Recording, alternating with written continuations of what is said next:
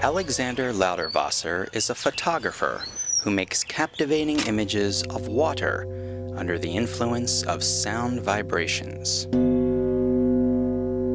As a child, Alexander raised tortoises at home in Heiligenberg, Germany. He came across illustrations of Chladni sound figures that bore a striking resemblance to a tortoise shell. Die, und das war das Überraschende für mich, sehr enge Verwandtschaft haben mit Strukturen in der Natur und besonders hier mit dem Schildkrötenpanzer.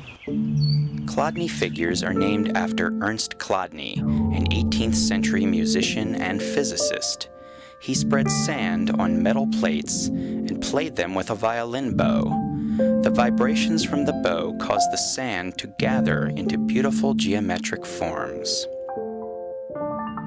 Next, Alexander discovered the research of Hans Jenny, a Swiss physician, who took up and expanded on Chladni's work in the 1960s using fluid mediums and electronic amplification of sound.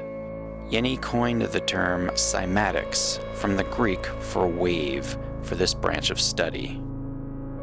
Today, Alexander Lauterwasser is building on the work of his predecessors, employing modern sound and recording equipment.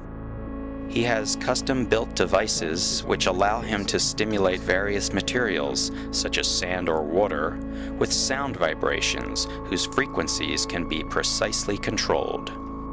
Um das Ganze auch dokumentieren zu können und festhalten zu können, wird es hier mit einer Videokamera gefilmt. Wenn das alles richtig eingerichtet ist, gehe ich an den Frequenzgenerator, beginne mit einer relativ tiefen Frequenz.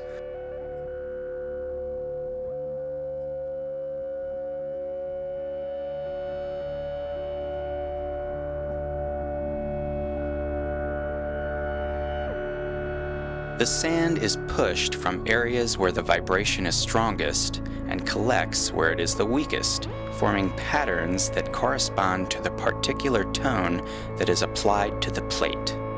The higher the frequency applied, the more complex and detailed is the pattern that results.